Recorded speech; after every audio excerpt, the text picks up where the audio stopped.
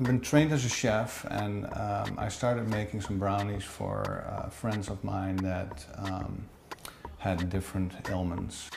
At that point, it was obvious that every time I made a batch of brownies, then it was an experiment to see what the dosage needed to be. We specialize in potency testing for cannabis. We've received our samples from a farm. So what we're going to see now is a TLC analysis, high performance thin layer chromatography. Essentially allows us to extract all the molecules, all the ones with pharmacological activity, from the flower. We will take a very isolated sample, spot our plate, and we'll heat our spot. And that's going to be much more indicative of what a patient is getting when they medicate. At the time, I really was thinking it's something that I need to have in the kitchen. But then when I started learning about how it worked, and I went to Holland and got taught of how to use this set, I started thinking it's very applicable to what's happening in the States right now. I decided then that I should start marketing this to dispensaries and offer it as a service. You can measure these 6 cannabinoids. We have CBD, THC, CBN, which is really a breakdown cannabinoid. It's not that interesting. THCV, CBC, and CBG. I'm going to dip it face down, and when I pull it up, you'll see the colors. You're going to overlay this scale on the dot. 0.6 and 0.4, so we're at 0.8 on the CBG.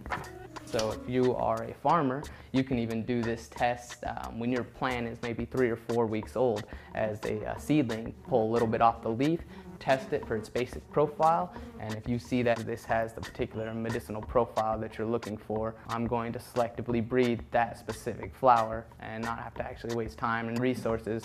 So all of these cannabinoids have different effects, and together they kind of work as a team. It's called the entourage effect. CBD, very popular cannabinoid right now. It goes faster to the brain and so occupies these receptors so that THC cannot get into it.